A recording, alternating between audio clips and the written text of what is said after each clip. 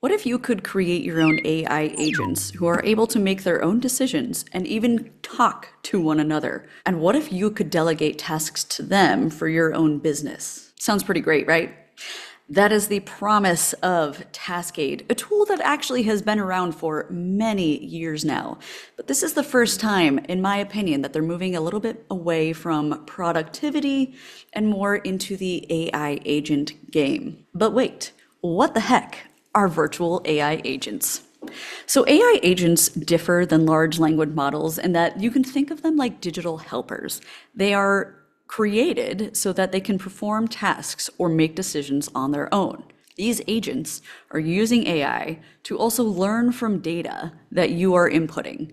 So theoretically, it has a memory. It will learn from your content, and they are supposed to get better at what they do over time, just like humans learning from practice. In this video, we're going to look at the Taskade platform. We're going to run through what works well, what doesn't work that well, and whether or not I think this is a valuable tool to invest some time into. When you sign up for a new Taskade account, you will start with a blank dashboard. On the very left-hand side of your screen, you'll see a layout where you can create different tasks. You can sync those tasks across your calendar. You can flag or star important tasks that you need to get done.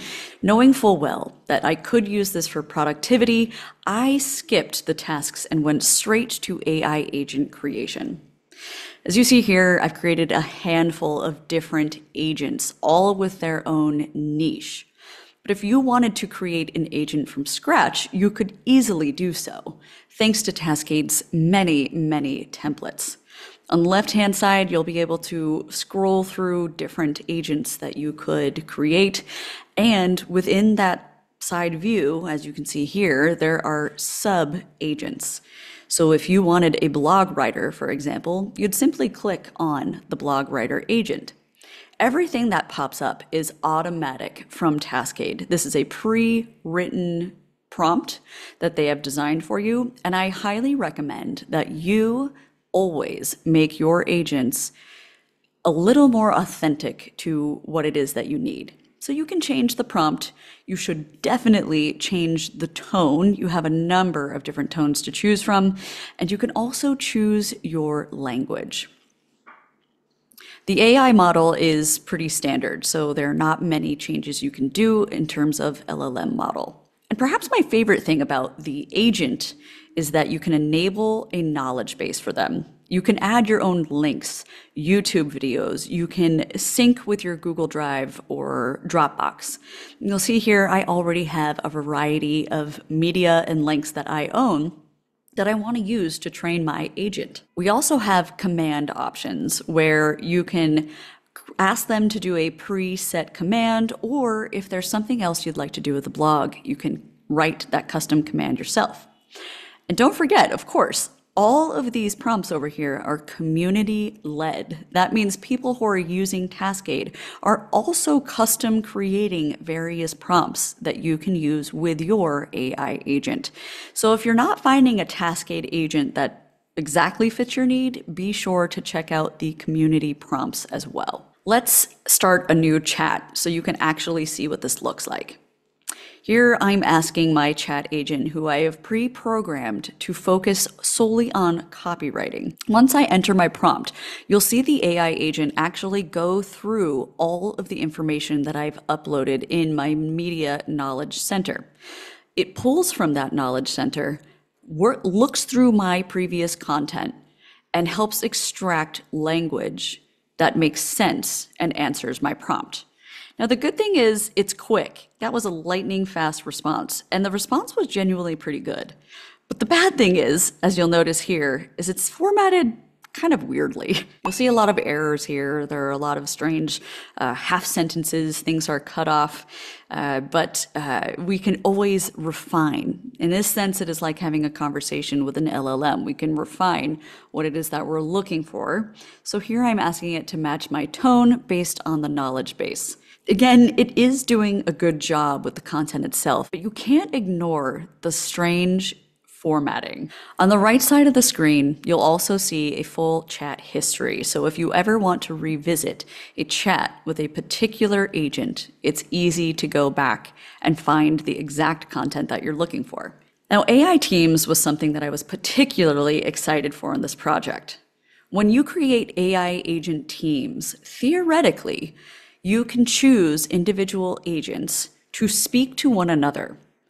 Again, Taskade advertises itself as an agent which will work together and almost be able to speak together and figure out creative problems together.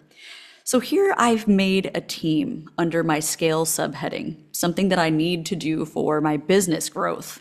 So I've asked my specialized agents, my SEO agent, my roadmap planner, and my entrepreneur agent to come together to see if they would work together in tandem to create a plan for me. The thing that I like about it, again, is that it's searching the web, it's searching my knowledge base. But the thing that I'm not so thrilled about is that they still answer individually. And if you look close enough, the responses that each agent is giving me are almost the same per agent. So in this case, I'm not finding that they are working together. It actually appears as though they're reiterating and copying the same content from agent to agent to agent. Again, not quite what I wanted when I feel like I was promised that an AI team would be working and speaking together. Having said all that, another major win for Taskade is that you can set up automations so that things go out seamlessly. So for example, you could set up an automation where every week your agent, who's an email writer, sends out or creates a newsletter draft. It could be every Thursday at a specific time. You get to set the parameters. You can also see there are a variety of automations that are pre-programmed. So if you don't want to create your own from scratch, or if there's already a template that makes sense for your business, for example, if you want to update your MailChimp email list, you can easily do so by connecting Taskade with your MailChimp. Now, when we create one from scratch, the triggers are completely empty. It's totally up to you, but you have a variety of ways to set up a trigger. You could link it with YouTube, HubSpot, you could link it with your email newsletter list. In this case, since I predominantly put video content out on YouTube, I could create an automation where every time I post a video on YouTube, it is automatically transcribed or it is automatically turned into a blog post. You can also connect this Taskade with your email account. Now, initially, I was hopeful for this particular automation because I was thinking that I could set up an email that would respond to specific people. What I actually found when I went through this entire process was that if you link it with your Gmail to create a new email, it's going to respond automatically to every email that you receive. And while there's no way to pick and choose who it responds to yet, if you have a general email box, let's say you have a hello at or an info at, or you want to have some automated response welcoming or thanking people for their potential email, you could easily do that as well. Now, Taskade also has a variety of help articles, which if you ever run into a problem, not only do they have a help team that you can chat with, but their FAQs are very thorough.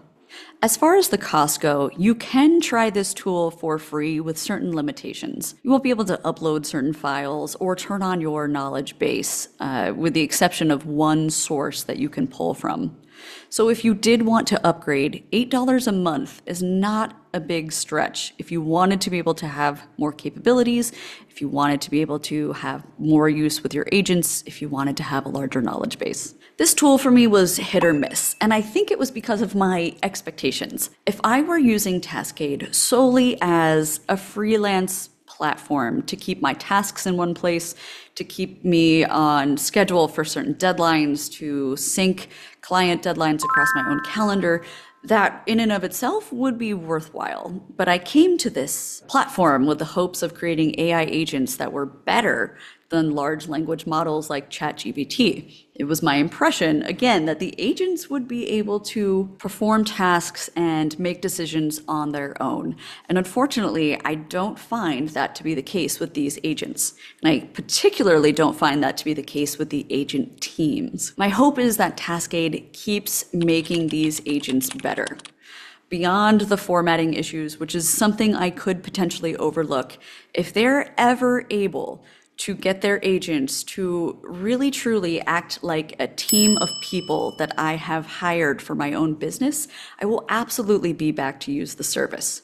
But for the time being, if you're a virtual assistant who's trying to just keep tasks and projects in one place, this could be an option, but I think there are better and free tools for you to be able to do that. Tools like Notion do the exact same thing. If you're somebody who's interested in creating agents with specified niches, I hate to say this, but the same prompts can be used at ChatGPT using their free 4.0 model, and I don't really find a huge difference between the two. So again, if this is something that you decide to explore to see if you can sync your automations with your tasks, with your needs, then again, maybe it is a tool for you. Now, having said that, we are just at the beginning stages of AI, so who knows where this tool is going to be in months or years. I am curious though, if you've used Taskade before, what are your impressions of the tool? Do you like the platform? And do you think I should take another look at it? Thank you guys so much for watching this week's video, and I'll catch you on the next one.